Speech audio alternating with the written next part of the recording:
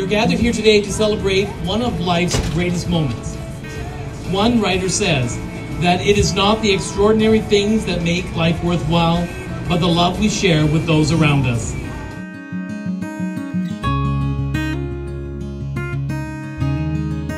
To find love, we must first take the chance of risking our hearts to another. It is only then, in the very act of offering ourselves, that true love is discovered.